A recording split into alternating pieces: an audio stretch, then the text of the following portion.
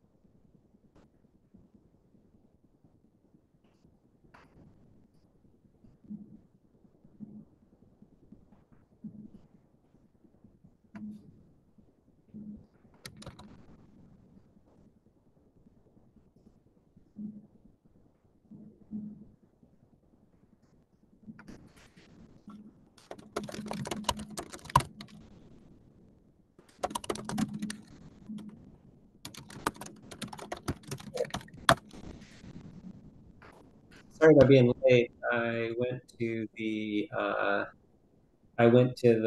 Google Meet link and I sat there for a few minutes and wondered where everybody was. Sorry. But I saw a second link there, so here we are. Okay, cool. Yeah, thanks for joining. Yeah. We'll go ahead and give folks another couple minutes here. And are you okay with it to be recorded? Yeah, that's fine. Cool. All right. Yeah, and if you have anything you want to present, pull on it, please.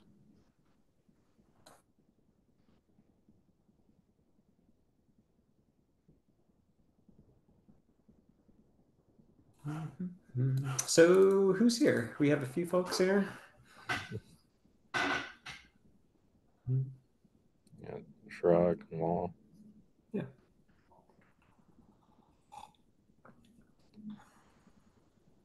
I know a few folks like to watch the videos after we get them up on YouTube too. No doubt. So, Chirag and myself are from Microsoft. Oh, cool. We've been reading up our TraceQL and very interested in seeing what's going to be the standard for tracing because there isn't one. And so we're here to just listen and see as Microsoft's been working on what next, what do we invest in? Do we invent our own query language or do we if there is one which is being accepted widely, should we adopt that? So that's why me and Chirag are here. Kalyan would have joined as well.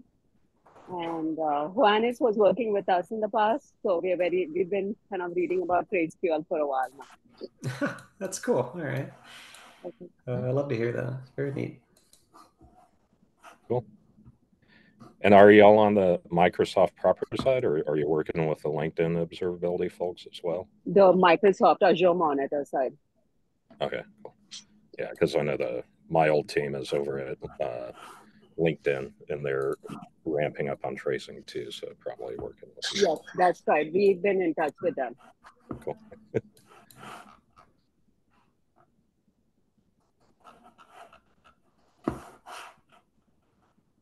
Okay, so now it's 6 after, so for anybody checking in on video later, or for you folks who've joined, so thank you very much for joining, and welcome back after a bit of a respite.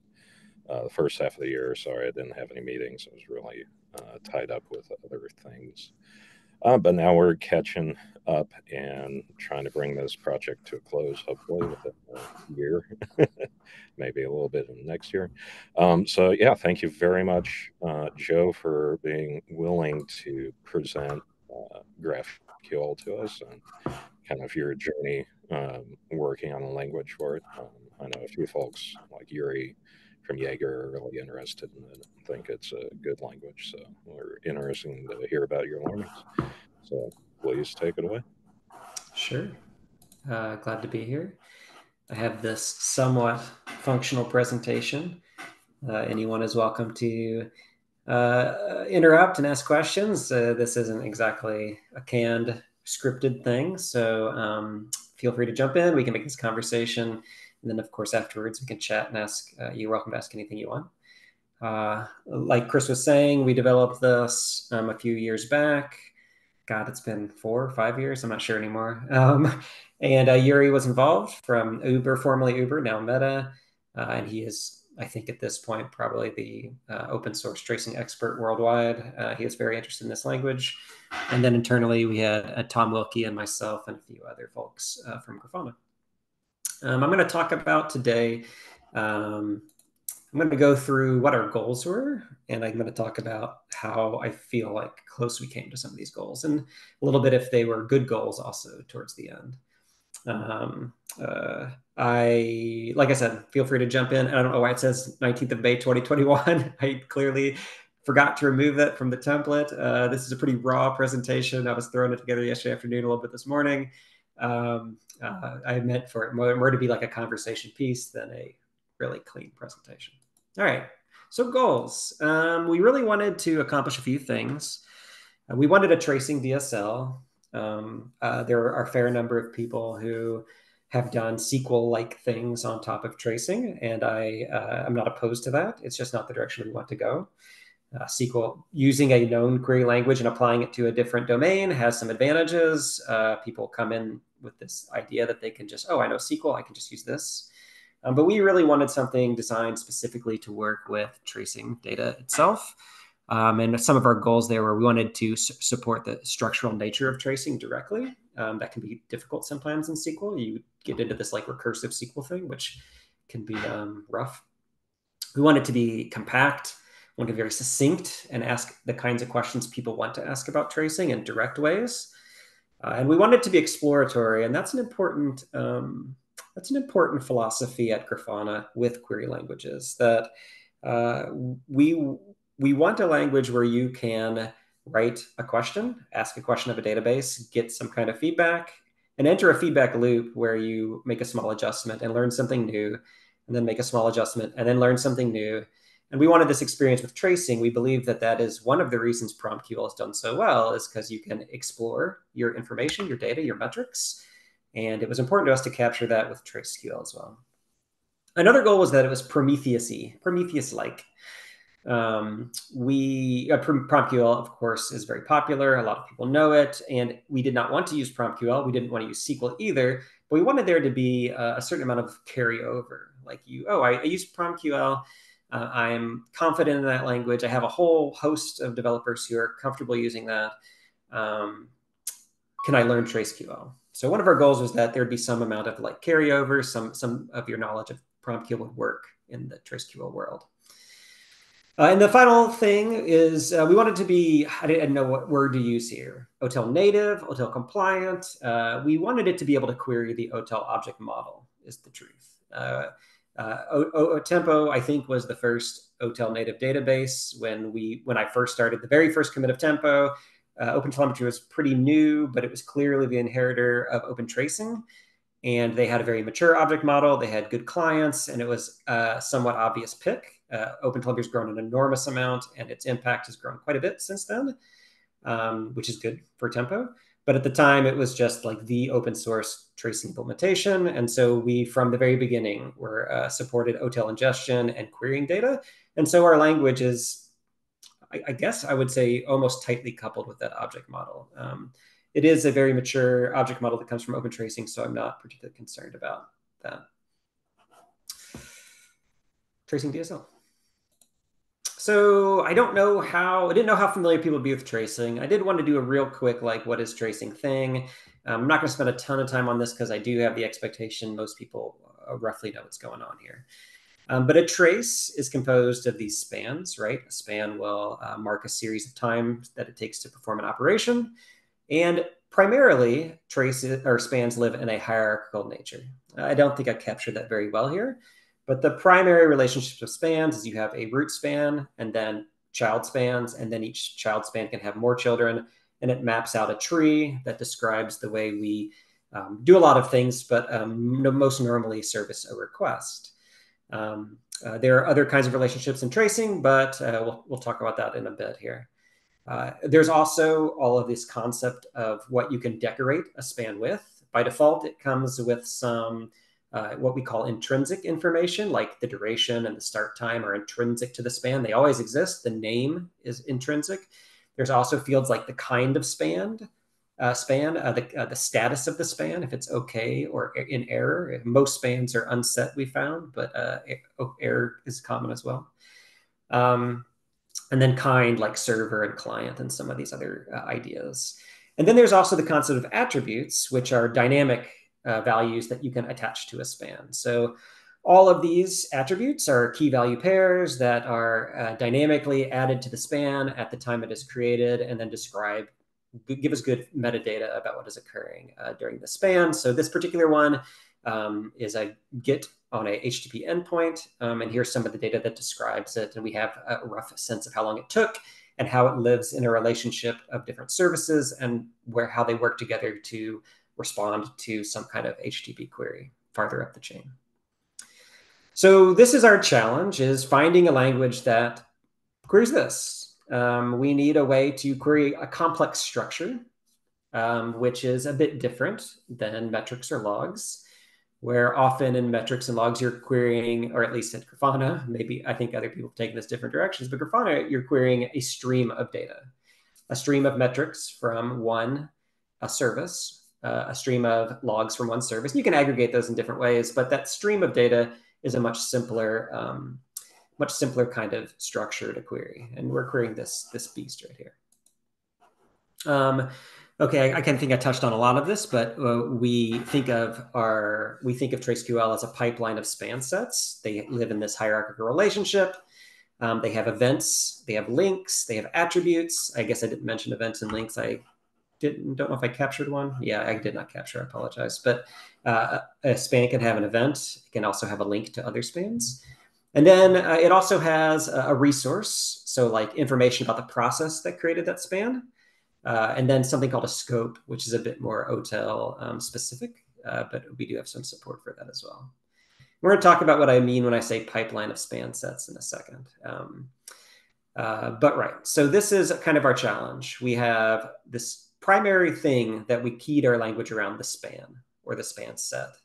And then that has all these different things, attributes, events, links, as well as a resource and other things that we need to figure out how to query.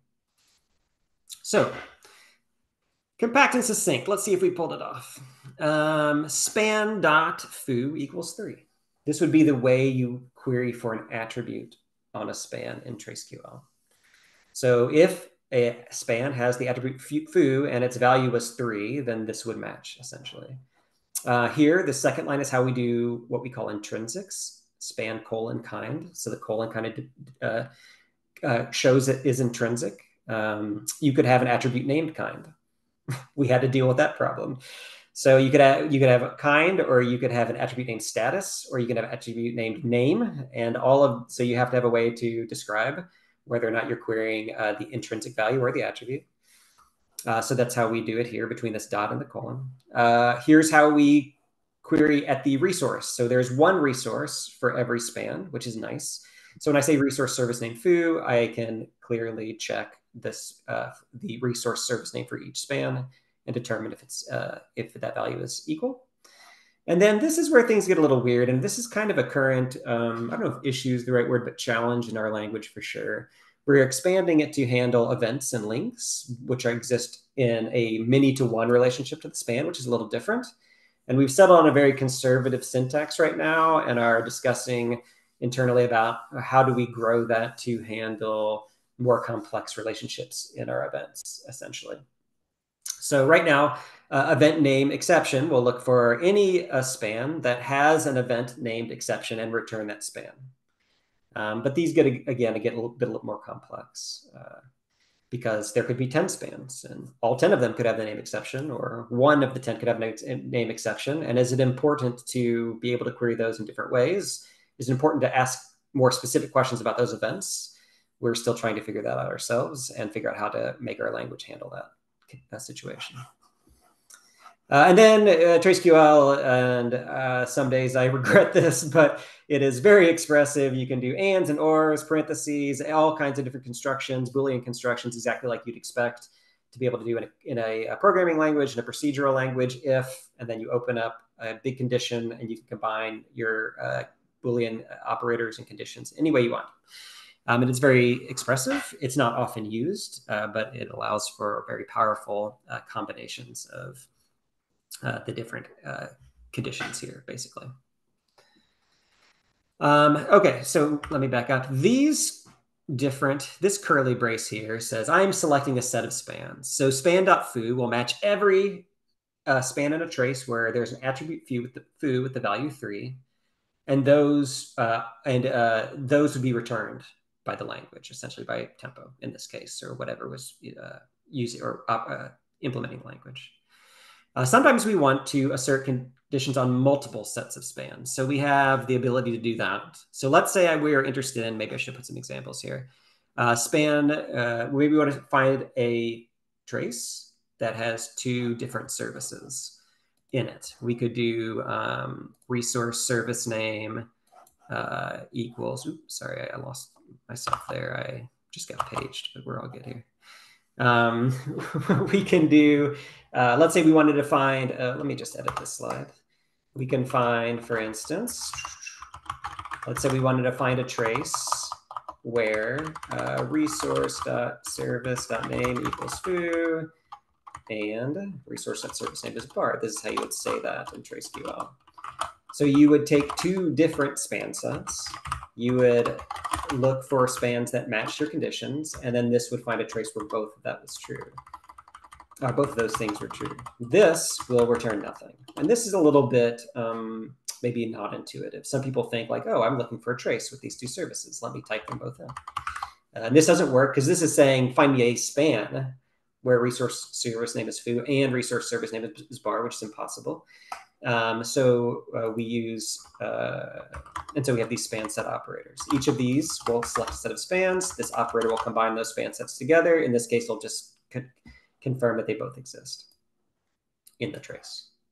So this is, I don't want to say a miss, but it is a confusing element to the language. Almost everyone writes a set of conditions with a bunch of ands in between it, like over and over and over again. And that mostly works for everyone. That's for most people who are looking for a trace. They say things like, oh, I'm looking for this service. I'm looking for, and the duration is greater than 1 second. Or, and the duration is greater than 5 seconds. Or this service and HTTP status code is 500. These are by far most common kind of queries. And that works very nicely and clearly in TraceQL. Just say exactly what you want. And I like it with the and in between the curly braces. I do think it gets a bit complex when you start combining these. And this is where people fall down a little bit.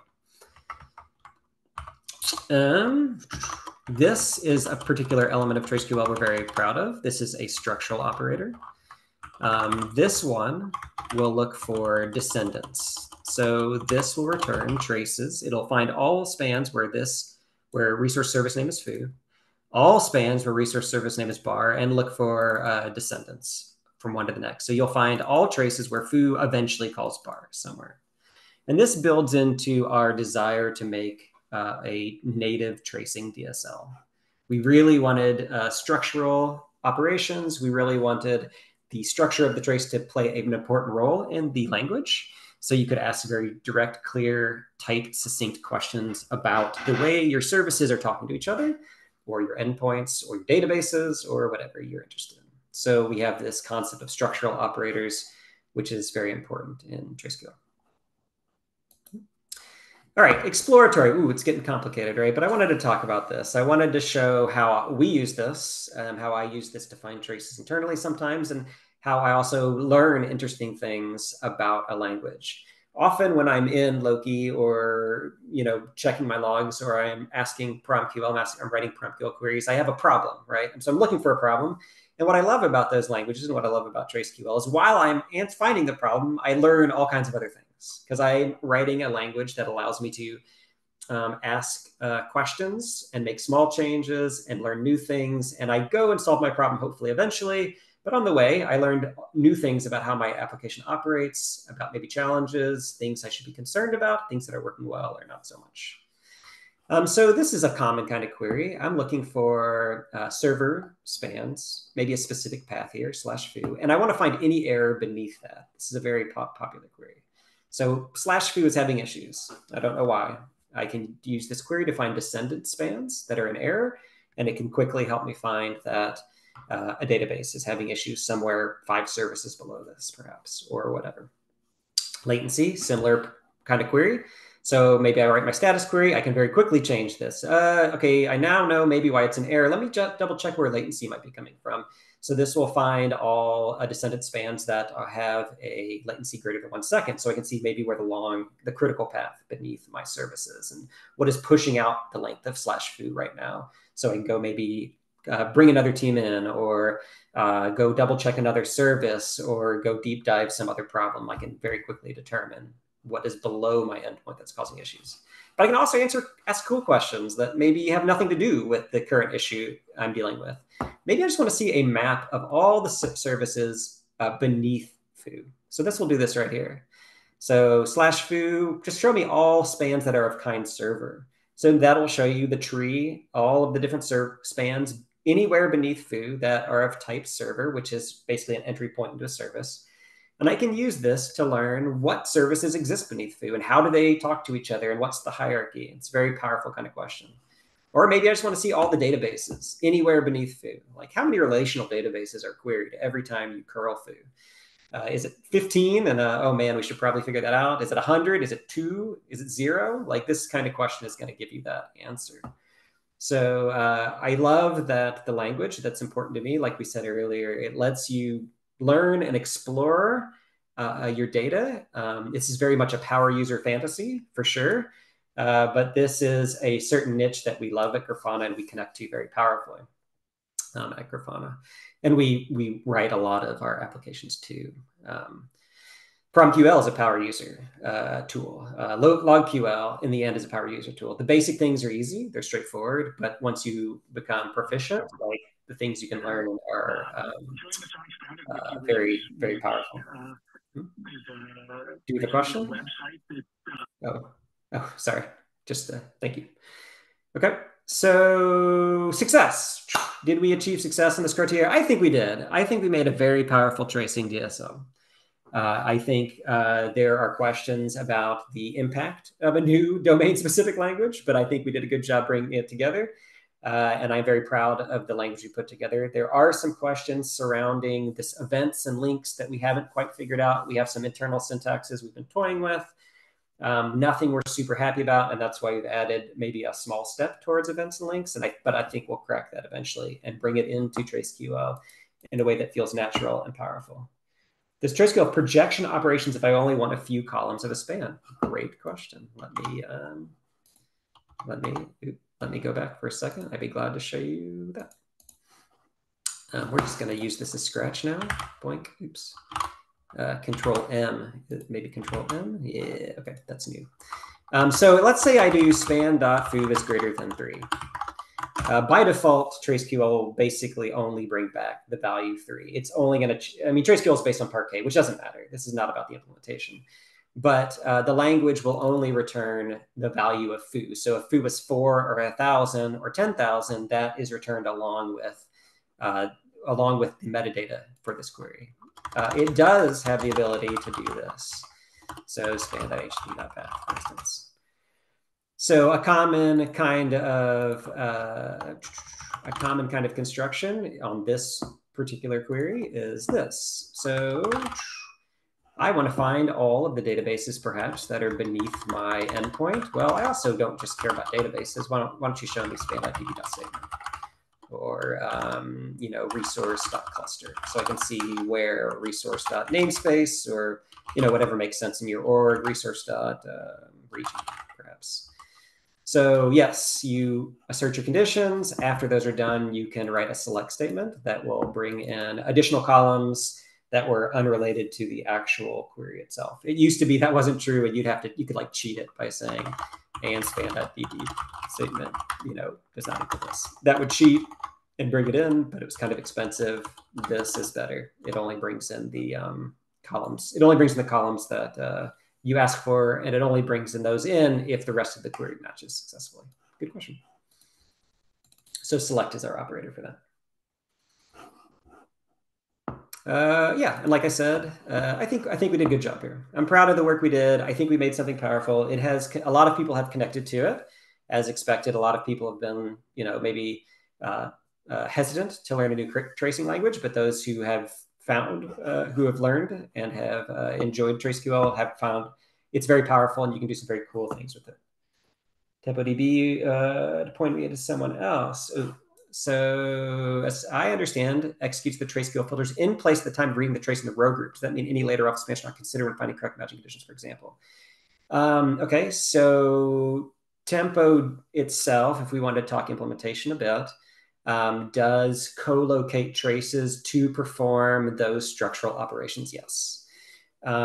We have like different kinds of timeouts and buffer periods to do our best to make sure a trace is completely co-located. And then we have like a compaction operation after we have ingested a trace to, again, attempt to bring it together. But it is true that if you sent like 10 spans in a trace today and 10 spans in a trace tomorrow, Tempo itself would not find structural relationships between those spans. So these structural relationships are most powerful in the common case for tracing, which is HTTP requests or gRPC requests, and struggles a bit in other kinds of applications, like let's say you have a 3-day-long batch job, which some people do trace, absolutely. So you have a large batch job, those kind of structural operations do not work as well. Is TraceQL open source? Yeah, as is Tempo. It is, I think I'm sharing the screen. There. Thanks for clarity. Oh, yeah, no problem. Cool. So, success, yes. Prometheus-y. Are we Prometheus-y? Let's see. So, Tempo, or TraceQL, like Prometheus, has curly braces. And that's about the end of the things I could say that are similar between Prometheus and TraceQL. In the beginning, it was something of a goal to make these similar enough that you were, working in one language and you could go to another language. And you could go from PromQL over to TraceQL, and you'd be like, oh, I understand some things here. And okay, maybe, but I really think this was a miss. I don't even think it was a good goal from the beginning.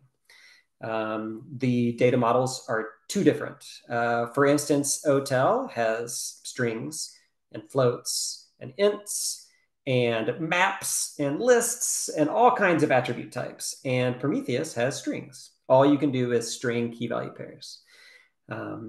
So immediately, like, we are dealing with different data types. TraceQL allows in Prometheus, you do all of your conditions like, oops, I'm getting a little ahead of myself here. You do all your conditions like this.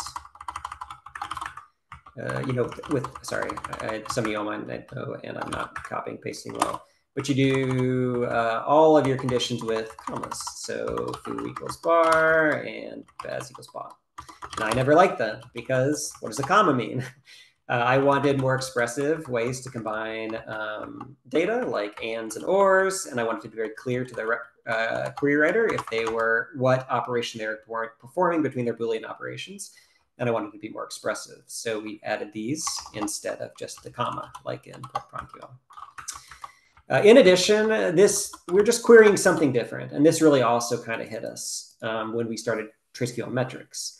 There's no streams in tracing like there are. PromQL at its core has an object model that is a stream of data coming from a single process. And everything about the language is keyed around querying that object model. And these do not exist in tracing.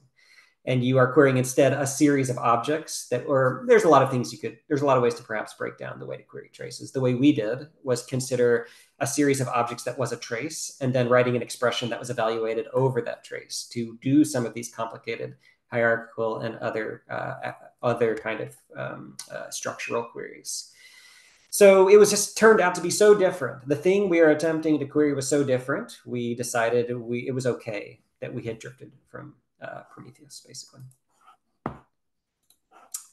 Metrics. So in PromQL, you'd write something like this: top query, sum rate of span.foo equals bar over 1 minute. And then you could aggregate by name, perhaps span name. In TraceQL, we write this. We are a piped language. I really do not like the mix of pipes and functions. I really also like piped languages, which is perhaps why TraceQL is a piped language. And so when we first added TraceQL metrics, when we first started defining what the language would look like when you're aggregating spans into metrics, we had a fair amount of pressure to do this top thing. Loki does this, LogQL does this. And it was another attempt to be like, let's make TraceQL like Prometheus. Let's connect to this body of knowledge that people already have. But I really personally disliked it. I really like this. I think it's far cleaner and it is more native to the language we were trying to create. There's also some inconsistencies here. The sum exists in Prometheus because you are summing together streams. We write sum rate in PromQL over and over again because the rate gets the individual rate of a stream, a single stream, and sum will aggregate those all together in the way I'd like. And there are no streams in Tempo. So there is a lot of Prometheus-isms, a lot of native knowledge to the way you query Prometheus, and also LogQL as well, that just doesn't exist in Tempo. And I didn't want to play the game of let's make a thing that looks really similar, but in fact functions so differently that a lot of your native instincts are wrong. I preferred creating something that was native to the way we wanted to write tracing languages, native to the way the language itself was built, and would not create this gap, this confusion, essentially. So we started off in the very beginning with this goal to make it Prometheus-y and gave up. And then when we did TraceQL metrics, we had a similar moment where it's like we had some even external partners and community members who were like, let's make it like Prometheus, please. And we pushed back and we made what we felt was the right choice. And I still believe that this was the right choice. I still much prefer this path to the Prometheus-y path. Success? I think no. We quickly realized I think this was a bad goal and decided to move off it. Chris, did you have a question? Yeah, kind of tied in with that, the Prometheus-y thing. Thanks for not going that route. It was kind of internal Google details way back when, and then it made its way up in the TSD and it drove me nuts. But for the metrics, are you able to extract, let's say somebody stores a metric as an attribute in a span, or in the future potentially as an event? Because I have found that actually really useful for batch mode. Yeah. So we are adding, I'll show you the entirety of TraceQL metrics right here. It's that small. We are adding rate, which is in the language now and in our cloud stuff and in open source. We are adding histogram quantile. And this takes a field. So the common field is duration, right? I want to know the P99, P90 of a set of spans. So I would put like name equals foo, or right, I'd put my conditions over here. I'd pick the spans I want. I'd pipe that into my quantile. And I say the field I want to do the quantile of. So I can pick duration, but we were having some fun earlier doing this, which is somewhat nonsensical, but fun. TraceQL will do it. So any number attribute in your span is accessible for the language to perform the quantile function over. And we have one other, which is just histogram. So you can just do, if all you want is the histogram itself, the raw data, the heat map, you can do that. If you want the end, this just takes, I believe, I'm not 100% sure, that just takes a field. This will do the quantile relate for you to give you P99, P90. In fact, my bad, we don't call this histogram quantile because histogram quantile is a Prometheus thing because they store histograms. See, look at me. I'm already like falling back to PromQL. We have quantile, we have histogram, and we have rate. And we're going to pause a little bit on this. We do feel like it would be easy to throw a million things in here. And we feel like this covers such a huge number of use cases that we are going to pause and see what the community thinks, see what people want after this, and not push a bunch of new features into this. Oh yeah, these can both all support by as well. So by whatever you want. And this is also any attribute in your span, any attribute at the resource level, any attribute at the, or any intrinsic as well. So it is flexible in that way. Oh, is there support for span links? Yep. We are, I think there's a PR up right now, literally as we speak, to do links. No, is it event? Yeah, okay, add events. Okay, events and links, we just revved our backend format. We went from vPark A3 to vPark A4, which is whatever. It's our implementation, and we are adding support right now. The language does have support. For it, we are adding our own implementation. To take you somewhere that might help, docs, design proposals, I'll add this to the chat. This has the original doc we published, which is not a complete spec, but is what we called concepts. We didn't want to publish a 500-page spec or something that no one would read. We wanted to publish what we thought our community wanted, which is the concepts and ideas we thought were important in a language. So this was probably worth a read for anybody on this call. And then this is our, we have two follow-ups. The extensions is our latest group, which included events, links, scope. We added IDs to the language and some other thoughts. And then this link here is also good. This is our ideas on metrics and how we wanted to do metrics. So that would be a great resource. Anybody here is interested in language development generally or TraceQL specifically, these three docs are going to show a lot about where we started and some of our extensions and where we went, essentially. Cool. All right. OpenTelemetry. Are we OpenTelemetry?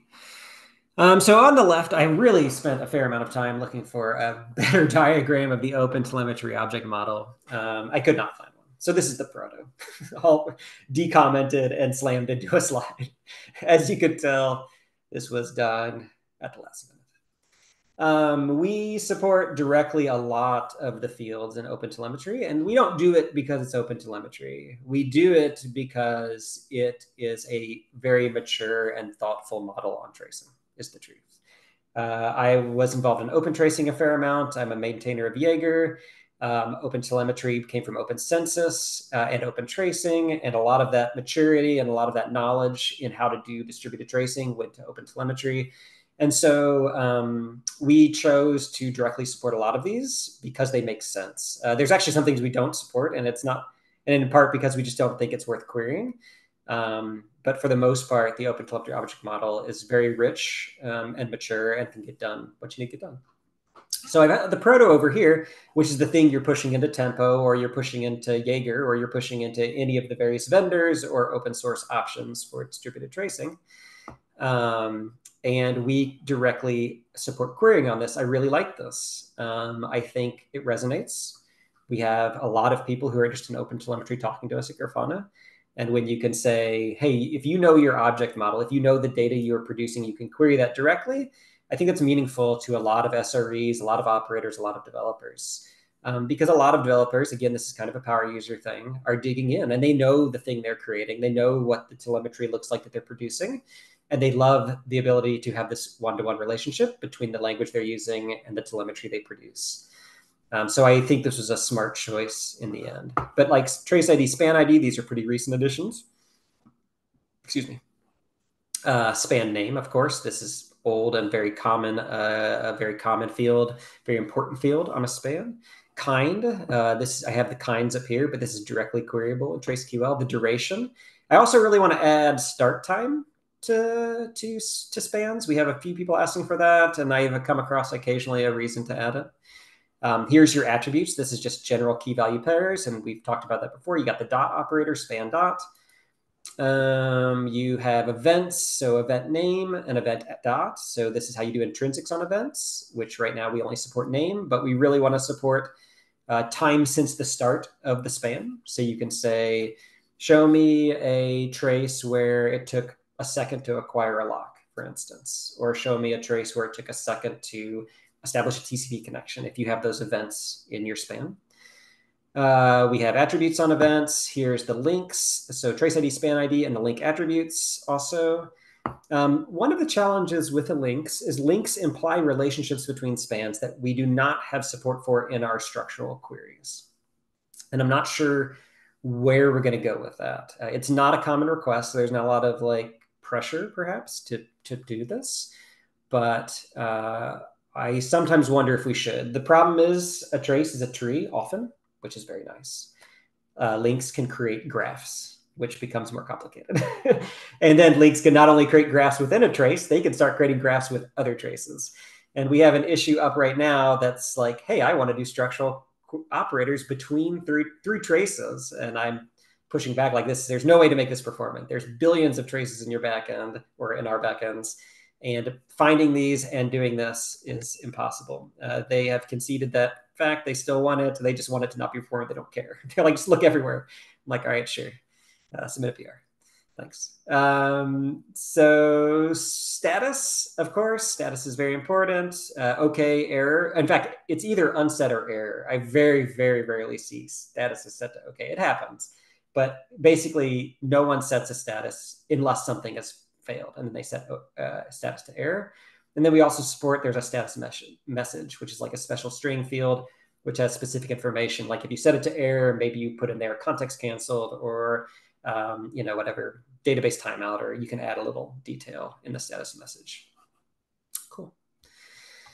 And success, I think that was a success. I think it was a good goal. I think we picked a good framework to connect to couple with. OpenTelemetry has gone a long way since we did this, and I'm very happy with that decision. I think we both pulled it off. I think it resonates with our customers, and I think it was right from the beginning, a good decision. Sometimes you get lucky, right?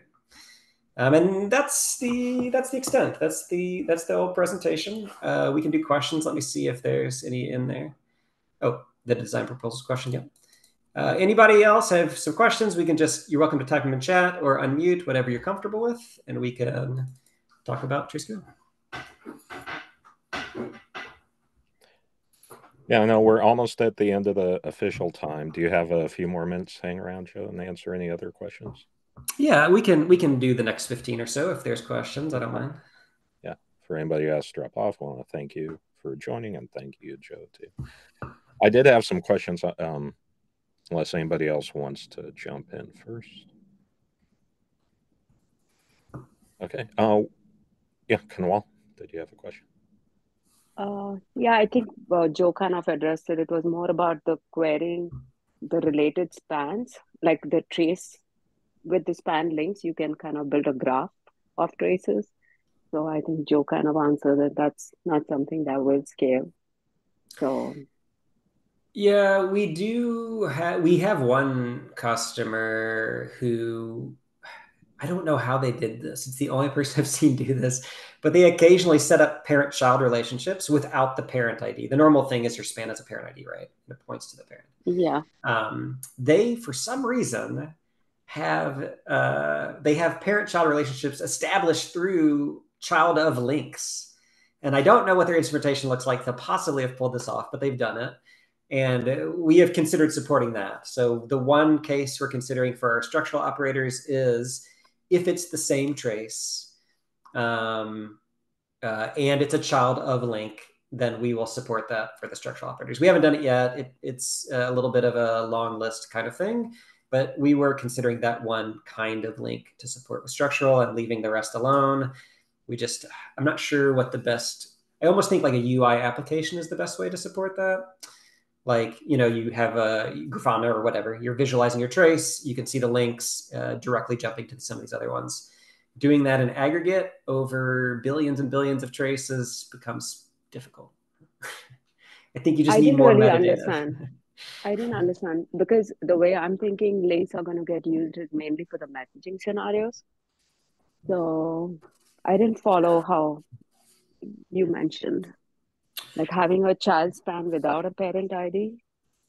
So for messaging, the way OpenTelemetry officially supports messaging is through the through the kind field. So where was that? That Yeah, it's a was kind, but it's also kind of said that when the consumer reads the message, they start a new trace and kind of set up links. Yeah, I'm not sure. So I do know one way to signal an async connection in a trace is through producer consumer and using the parent ID. So you can use parent span ID, producer consumer. That's a fine way. We have a lot of people who push through, all the different queues on the planet, and they communicate. They create a producer on one side, consumer on the other. That's async, and then synchronous would be server client. I don't know. I know I've seen people do what you're saying, create a new trace on the other side with a span link back. But I don't know if there is an official OTel, There is. of recommendation here. I think at least they're working through it. It was a proposal, and I can pull out the link. There, I think it's probably getting close to be marked as stable. Okay. I am not super up on OpenTelemetry. When I first started making Tempo, I was in the collector SIG calls and participating and contributing to the collector, and it exploded so big. And there's so many people and so many SIGs that I kind of dropped out. And we actually have a team at Grafana whose only jobs is to stay apprised of OpenTelemetry and to help build OpenTelemetry and contribute. And so I talk to them a fair amount, and they communicate to me and let me know if there's something I should be aware of.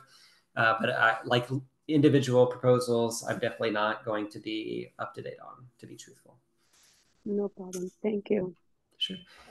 The target language for the compiler. So we have written ours in Go. Our implementation is entirely Go. Tempo is all Go. But I don't think there's any kind of restriction on the kind of language you would use. I don't think there's something important for that. We use to show you some of the like the nitty gritty. We use Yak, which is very old and very standard.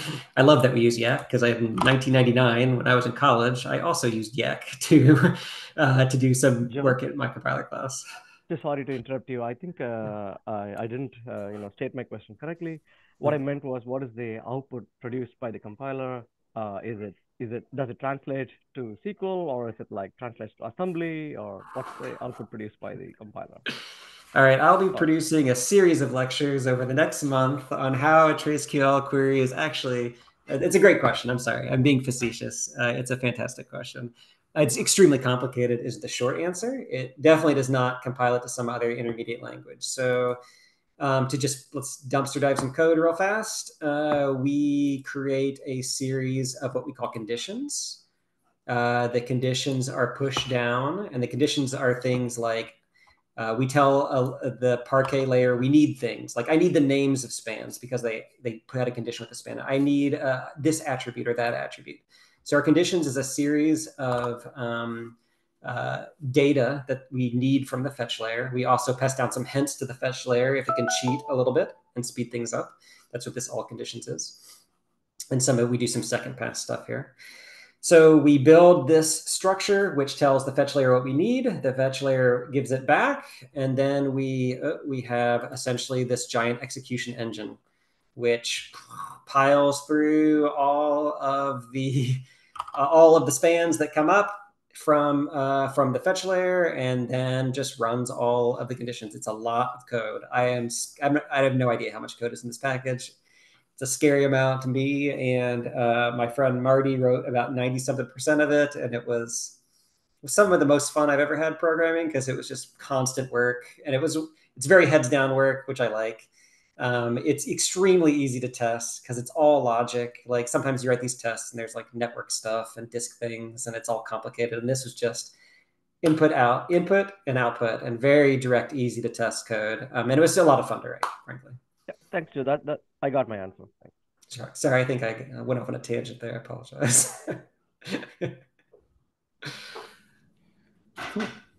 Cool. I had a question about, I don't know what you'd call it in the tracing world. I'm still kind of new to it, but do you have a way to look at and measure the stall time where you determine how long it took to issue and start a client span from a server span or something similar or nested? There's an element of our language. I'll show you this. It was put in the very first, it was in our initial documents. It's in this very first concept, and we've never implemented it because it's difficult. And I really want it still to this day. And I think this tracks what you're asking, this concept of parent. And the reason I want it for, I think, what you're asking is because I want to ask this question. Parent.duration, or duration minus parent.duration, which would show something like the amount of time that I consume that my parent doesn't, or the reverse, which should have some concept of either unmetriced or unrecorded space, or some concept of network communications or other things. I think this doesn't exist in the language, but I've considered this. We've talked about this one. My start time minus my parent start time. You're asking for like the gap between when I started and when my parent started to see, is there a network issue? Did I spend 5 seconds doing nothing? And if so, why? And that might be like an off CPU thing, an issue with our communications, perhaps. So no, and I really want it, is the honest truth. We do have this planned, but have not implemented or even defined it. Start time. So you could say from the start of my span, it took 1 second to start this event. And so that event might be something like capturing a lock. So you could use that kind of a query to look for, it took 2 seconds to capture a lock, for instance. I think so that query, I think, is also kind of in that vein, and an important query to have that we're still working on. Cool. And another question, have you thought about it or talked internally about applying this kind of language to profiles as well? No. To share how the sausage is made a little bit, the profiling team Pyroscope is a very limited language, and it's more of a stream-based kind of signal because it's, again, a series of data points that come from one process often. So I think they will move more in the PromQL direction than we have. But they are also very interested in some of the things we have done because there's a lot of this nested relationships, right? So we've been talking to them, and everybody, of course, has their hands full and many things to do. But they are in the back of their minds, and I think occasionally like having some discussions about what a language would look like for profiles. So I don't think they've made much progress, but there's a lot of thoughts, and I think that's kind of where they are. And it's also true that there are times where I regret making a language, and I'm like, why didn't I just make an endpoint? And then we could have built all these experiences on top of the endpoint. And there's times where our profiling team is like, man, I really wish I had a language. How great would it be if I had a language? I could do all these flexible things. So I think both sides have a lot of power, like building just a simple endpoint and extending it for the needs of a front end, or building an expressive and complicated language. I'm very happy with what we did. But every once in a while, every 6 months, I make the team sit down and review decisions made in the past. And one of those that we occasionally talk about is, should we have made TraceQL? Should we have built this or that? What decisions we've made differently? I think it's an important part of making software is asking questions about the past. Mm-hmm. Well, and how do you kind of arrive at that question? Because that's the big one right now, is how far do you go with trying to provide analytical capabilities in your language where the power users want to be able to really do the expressions and compute everything in a language and spit out the final table or numbers, versus just finding the data and providing view of it that can then be further processed by a front end or a specific analytical platform like Pandas or something like that? How do you kind of determine what line and how you draw that? I think that's a good question. One of the reasons TraceQL exists is because at the time we started this project, Grafana had a strong leaning towards the power user. We were across the board connecting to developers who were building experiences using Grafana and Prometheus, PromQL, and then later LogQL and TraceQL. And that was our passionate users. They loved Grafana because they could build anything they wanted, like dashboards and panels, and they knew how to write all the queries. And they, like, a single SRE could build experiences for whole teams that were all bespoke and custom and cool. So that was just who we connected to as a company. It was the culture of our company to build these tools for the less for the C-level, more for the developer, the person on the ground trying to get the job done. And those are the people who loved Grafana's tools. So that's really a big reason why we went for this language, along with LogQL, because that's who we were talking to a lot, and that's who our minds were on. That has definitely drifted some. And as a company, we're figuring out, we're more in the balance period now. Like, how do we build tools for other people who are not wanting to type out a giant query language or build dashboards because they think it's cool to make a cool custom dashboard?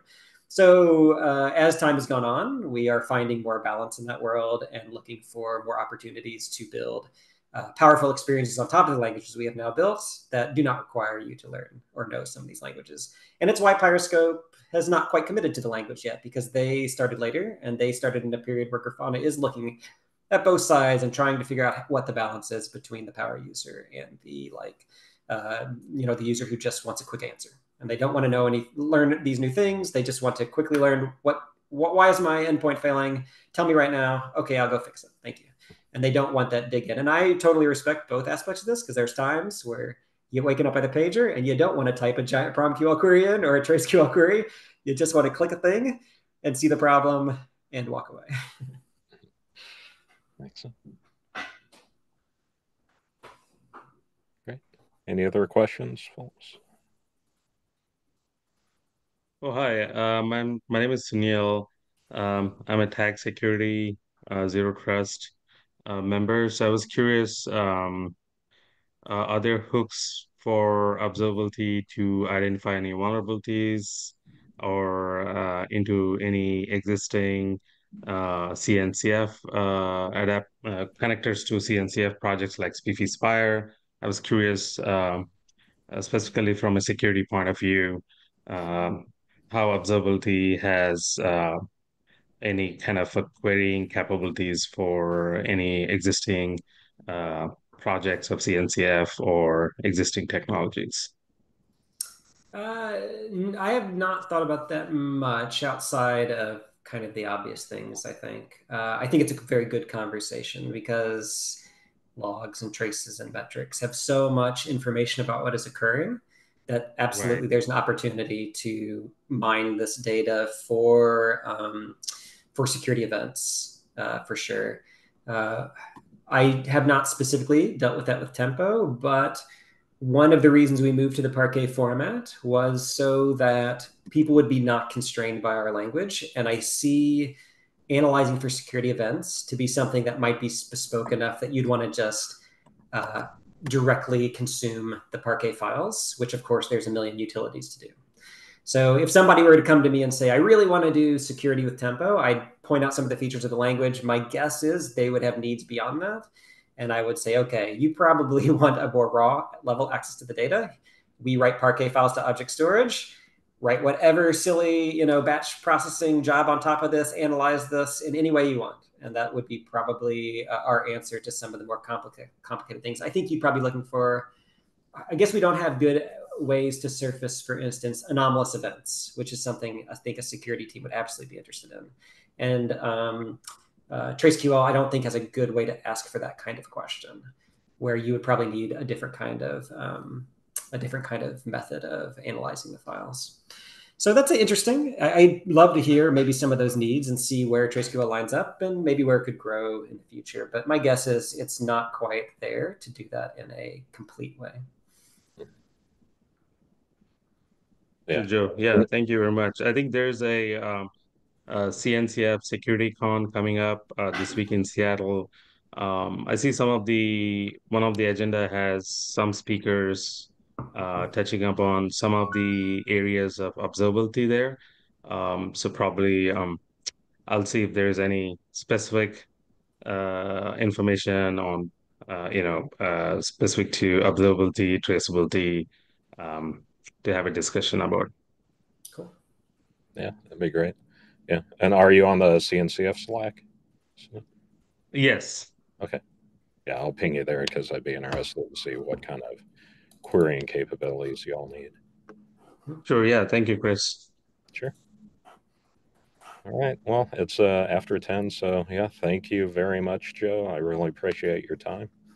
And is there any place for folks who have further questions or watching the video where they should contact you? I'd say either through Slack. We have the Grafana community. There's the CNCF Slack. I'm on both of those. And then if you have a specific question about Tempo, the repo would be the best place, filing an issue or a discussion there. Great. All right. Well, thanks a lot. Take care. Cool. Thank you. Take care. Bye-bye.